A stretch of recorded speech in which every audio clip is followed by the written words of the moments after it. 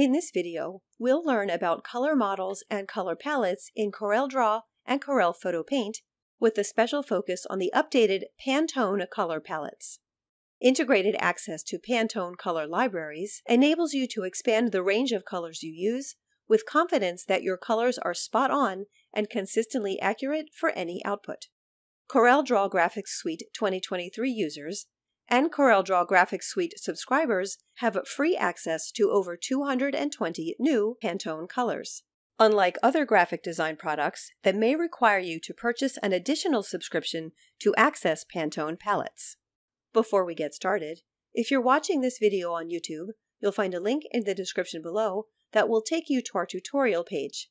Here you can download a written version of this tutorial to follow along.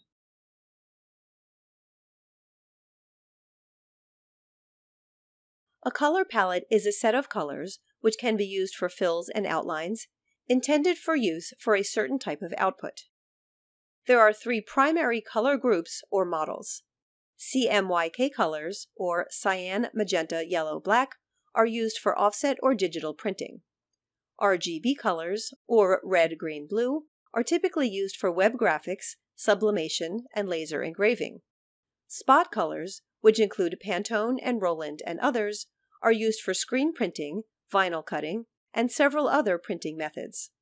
Some colors cannot be printed in CMYK, so a spot color is used to acquire an exact color match. Each color model uses specific values or names. In this example, the same blue fill color is represented differently in each color model. When each color is selected, the model and its values can be seen on the right side of the status bar below the workspace. The CMYK color is defined by levels of each CMYK color. The RGB color is similarly defined by levels of each RGB color, and the spot color has a Pantone name.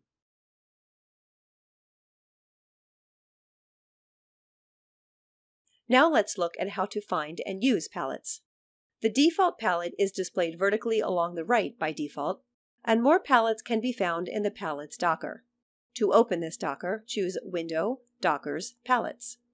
Here you can find a variety of stock palettes, including Pantone and Pantone Plus palettes, which are found under Process and Spot.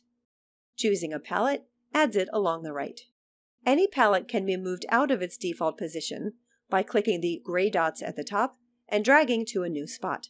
Like with toolbars, palettes can be docked along the top, bottom, or left, or you can drop it in the workspace and size and place as needed. Hovering over a swatch displays its value or name based on its color model. Each palette has a small black arrow at the top or at the left. Clicking this arrow opens palette options, including Set as Default, which will use the palette colors in the various menus related to choosing colors. You can also choose to show color names on swatches and adjust the number of displayed rows for all horizontal or vertical palettes. The Customize option provides further options, such as large swatches and wide borders, and what the right mouse button should do. The first palette listed in the Palettes Docker is the Document palette. This palette can also be turned on by choosing Window, Color Palettes, Document palette. Displayed by default horizontally, just above the status bar, though you could move it if you want, this palette includes all colors used throughout all pages of the document. Each time you apply a color, the color is automatically added to this palette and remains there even if you later change an object's color or remove all objects with that color from the document. To update the document palette so that only currently used colors appear, click the palette's arrow and choose Palette Refresh. To disable automatic updates for the document palette, click the palette's arrow, choose Customize, uncheck the Auto Update option, and click OK. Now any new colors will have to be added manually to the document palette. For these new objects on page 2, while the Pick tool is active, colors can be dragged into the palette one by one, or you can drag a group or multiple selected objects to add all colors at once. Note that the document palette is saved with the document and will appear even if you open the document on a different computer. To create a custom color palette, open the Window Color Palettes menu, or click the plus icon at the bottom of the Palettes Docker. There are three options. New Empty Color Palette creates a palette from scratch to which you can add your own colors. New Palette from Selected Objects creates a palette containing the colors of the currently selected objects or groups. And New Palette from the document creates a palette containing all currently used colors in the document. This may be different than the Document palette, which may contain previously used colors that are no longer included in the document. Custom palettes are placed by default in the Palettes folder. Assign a name and save, and now the new palette will appear in the Palettes docker under My Palettes. Right-clicking a custom palette brings up options to add a new palette folder or new blank palette, open or edit the palette, cut, copy, paste, and delete. Editing the palette opens the palette editor, where you can change, add, or delete colors, and choose how the list is sorted.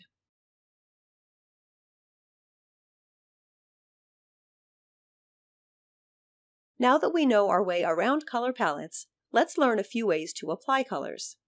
With one or more objects selected, left-clicking a swatch sets the object fill color, and right-clicking sets the outline color.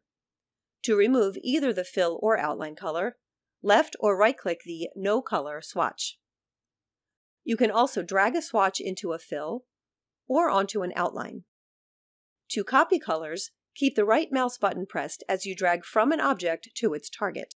When you release the mouse button, the pop-up that appears has options to copy just fill, just outline, or both. Another way to copy colors is with the Color Eyedropper tool. Click anywhere to pick up the color you want, and click to apply that color to a fill or outline.